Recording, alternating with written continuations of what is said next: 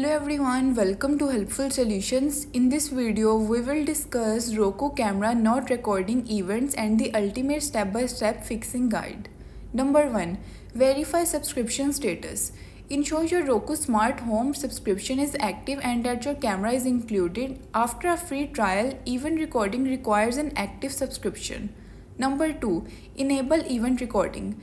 In the Roku Smart Home app, select your camera, go to Settings, Event Recording and confirm that motion and sound detection are enabled.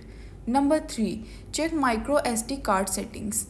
If using a micro SD card, ensure it's properly installed and that recording to the card is enabled under Settings and then Advanced Settings. Number 4. Adjust detection sensitivity. Set detection sensitivity to a higher level to ensure events are captured. Number 5. Restart devices. Restart your camera and router to refresh connections. Thanks for watching.